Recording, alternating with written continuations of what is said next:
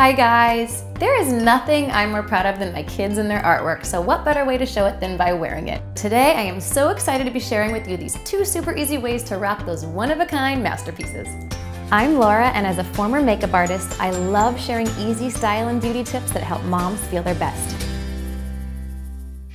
For the first technique, all you need is some plastic wrap and parchment paper, your kid's artwork, your desired piece of clothing, and an iron.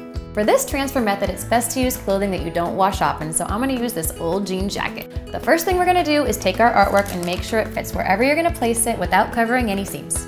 So then grab your plastic wrap, be careful because it does tend to stick to itself, and place the artwork in between 2 large pieces.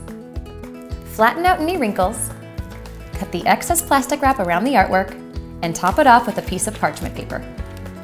Alright, it's almost time to start ironing. I lay everything out on this cutting board covered with a pillowcase. The metal in the ironing board can damage your artwork. Trust me, I've learned the hard way. Iron over the parchment paper for at least 2 minutes, but sometimes longer depending on the size of your artwork. You'll know it's ready when you lift the corners up and the plastic wrap is fully adhered to your clothing.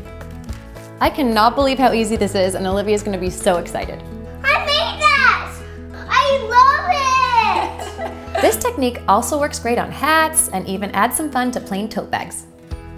Okay, for this next method, you need to get your iron back out, and you also need this t-shirt transfer paper for your printer that I'll link in the description. I'm going to use this plain white crew neck today and also this adorable picture that Sydney painted at school. I've scanned this artwork into my computer and printed it out onto this transfer paper. So now I'm just going to cut out the flowers, remove the backing, and arrange onto my shirt. Lay that protective sheet over your picture that comes with the paper and then iron on for about 2 minutes. And voila!